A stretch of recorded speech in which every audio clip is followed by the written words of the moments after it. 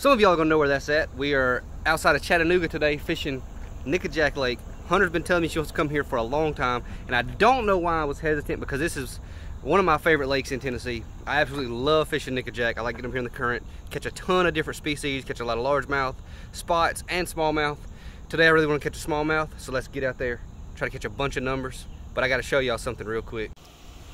I don't know if they've spotted any of these carp in here or not, but these are the ones that, if y'all have not seen my other video from Kentucky Lake with the carp jumping in the boat, y'all need to go check it out. I will link it below. It's only like 1 minute long of just the carp jumping. It's worth it to see it, I promise you. It's hilarious, at least in my opinion. So go check that video out after you get done with this one. It's pretty cool.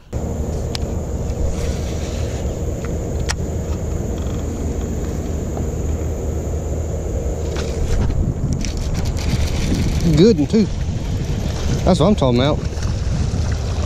Up there shallow. There we go. Well, something's wrong with him. I was not anticipating the lake being this low, but, or the river, whatever you want to call it. The current is ripping, so it should come up a little bit in the time I'm here. But, I mean, that sucker was in like a foot of water on the tip of that tree, and I pitched that brush hog in there and it just loaded up with it. So, I mean, obviously they're still up here super shallow. I mean, I can see the bottom in that tree, and it caught this nice little fish off of it. I mean, I know everybody wants to come to Chickamauga and these lakes over here and catch these 10-pounders, but dude, I absolutely love setting the hook. So I will take 1.5 pound, 3 pound, 3/4 fish all day long.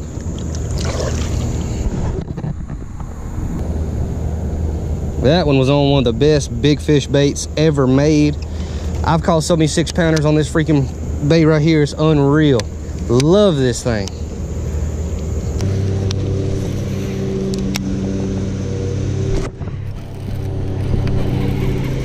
Oh, I lost him.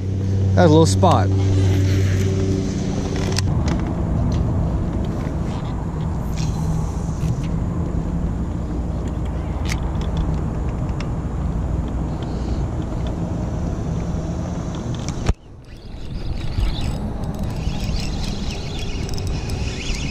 That sucker never made to the bottom, and that dude was on it.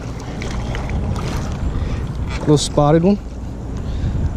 Tore my worm up, but oh well. It's not a big deal, little buddy.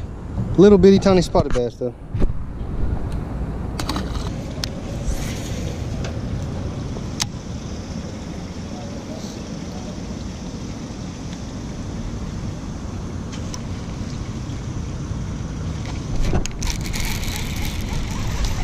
Oh, dadgummit, man.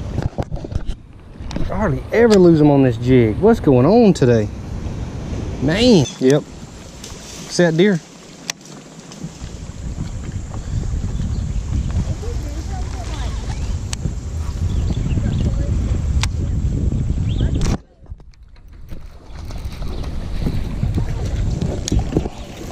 Current's ripping me away from him. Yeah, he's stuck. He's stuck, I'm stuck, we just stuck. I think he's off. Nope. Got him. And I do appreciate it.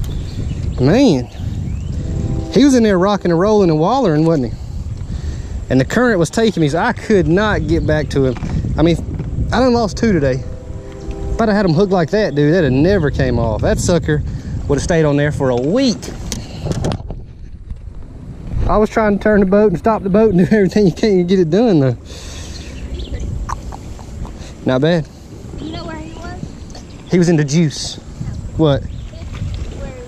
Right where he was supposed to be, just like I thought. Just like I expected.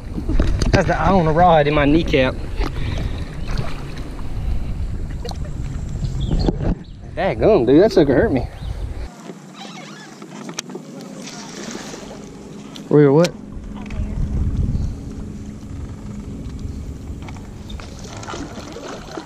Yep.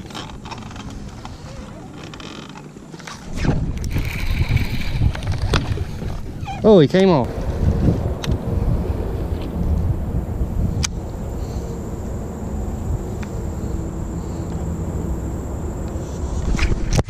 Gosh, man.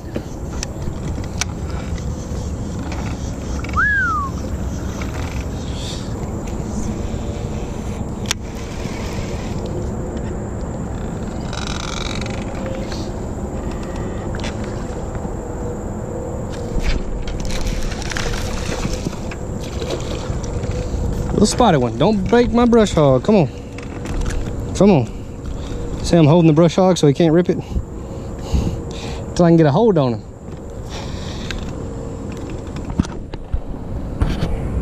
Tiny little sucker, man. Ate that full-size brush hog.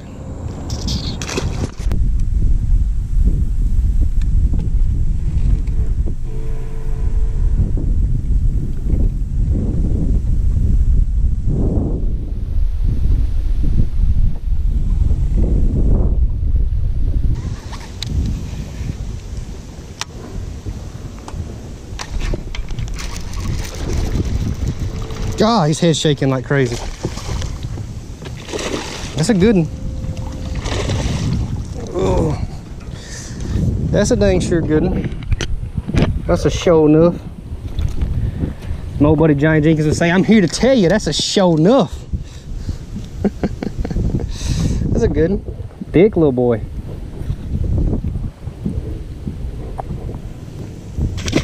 Two and a half pounder.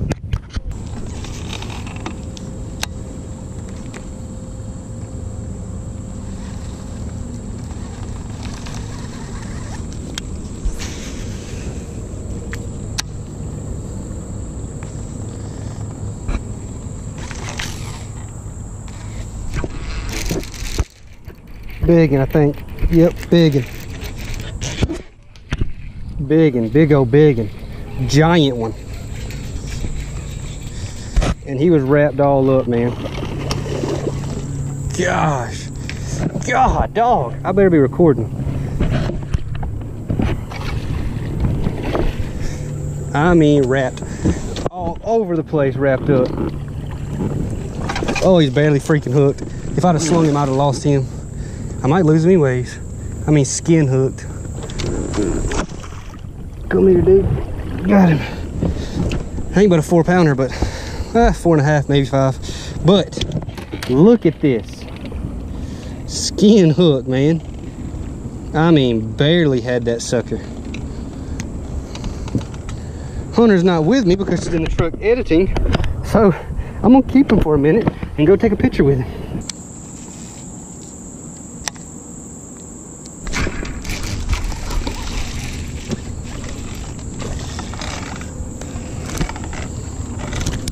Little one. Up there, super shallow right there. That sure is fun though.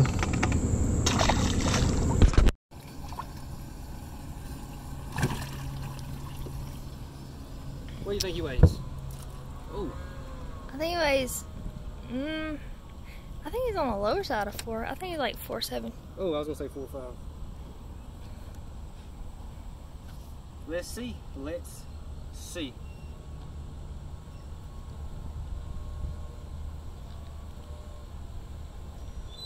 4.8. I was so close, Kyle. And action! All right, last 2 videos were from the same day. That smallmouth video and this one. If you have not seen the smallmouth video, check it out. Caught a big smallmouth and some spots. But we caught them pretty good that day. Had a 4.5 largemouth, 4-pound smallmouth. I lost a 4-pound largemouth, and then caught some 2, 2.25, 2.5s. So pretty good day for Nickajack. Nickajack doesn't take the kind of weight Chickamauga takes. I don't know why I don't fish Nickajack more often. I love it down there. It's a really cool place to fish. It's absolutely loaded with spotted bass. So if you can't find the largemouth and the smallmouth bite, you're still gonna catch 15 spots because it is loaded with them. But Hunter always tries to get me to go down there. I never listen because I'm not that smart. Anyways, we're on the way to Oneida right now. That's where I'm headed. We're halfway there. Hunter's editing this video. I appreciate all y'all subscribing. We got my numbers. It's getting closer to the way it should be. Still enjoy, hit the subscribe button. The videos from Oneida are going to be cool. Going to catch some big smallmouth, I hope so. You want to be subscribed for that. Might do a travel vlog, don't know for sure. Leave a comment below if you want to see a travel vlog. To me, it's not that interesting, but we might make it anyways. I will see y'all next time. Leave a like, leave a comment, hit the subscribe button. The cart video I was talking about in the beginning, I'll put it right there. If I can. Maybe I can. Maybe Hunter can. We'll try. Like this. We'll put it right there. We'll put it right here. Leave it in. We'll put it like that cart video. We'll put it like right there.